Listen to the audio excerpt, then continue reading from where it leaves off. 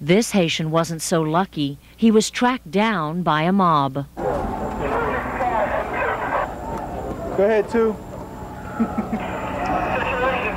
Possible shots on the side of the ministry and the palace. Over.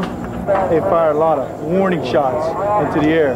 That's what I'm saying. The guys over here, we got to watch. We got friendlies out. Okay. We don't want to end up getting across. Right. There's some people that have escaped, and you know they're in some of these houses hiding because they know if they get out in the street, everybody's going to identify them. What we'll do once we cordon this off is the people will start identifying where the prisoners are, and we'll go one at a time and start capturing them back and either take them to a hospital or take them in here.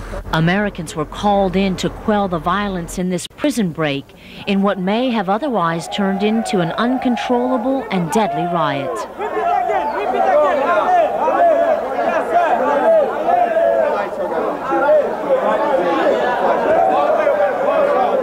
Basically, the people beat them up. If they know they're escaped prisoner, they just beat them up. They'll kill them. If we didn't get there on time, they'll actually kill them. And when they get a hold of them, they just brutalize them. Move back! Allez! Allez!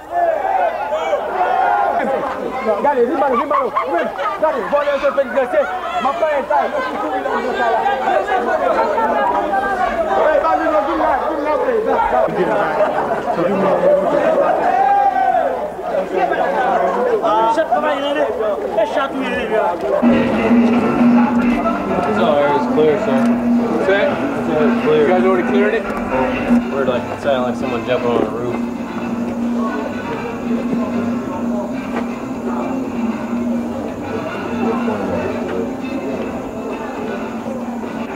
Rod, do you have traffic for me? No, 02. 02. Roger, we're on the far side of the prison over here. They're pointing down this alleyway. We're going to walk down here. Roger, make sure we got the security in place over there now before we start going. Roger, we have MPs all the way down the street on this side. We're heading up around the corner.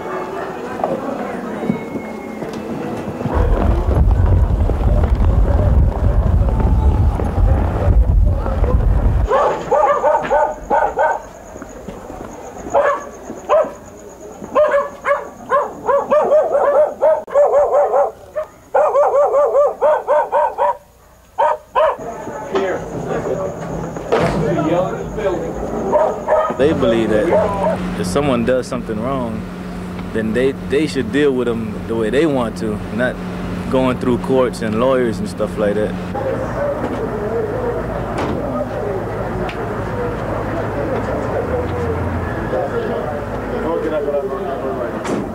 Hey, can you hit the light? Yeah, you can go back in. I just got it. Hey, got no more room. Hold on, just sit here.